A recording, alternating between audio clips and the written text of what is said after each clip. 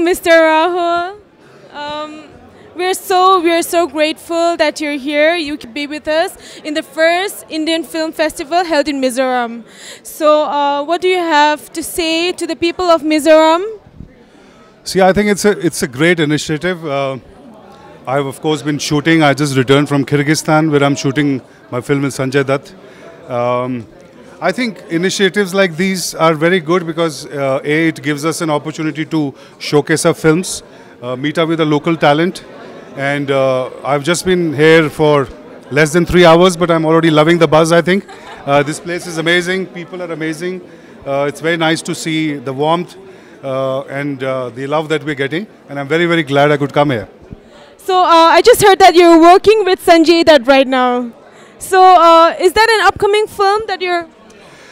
Yes, so I'm shooting my Sahibi Gangster, part 2 both the parts did very well. So I'm part 1 and 2. So I'm shooting part 3 currently. In fact, I've just finished shooting. And Sanjay Dutt is the gangster this time in the film.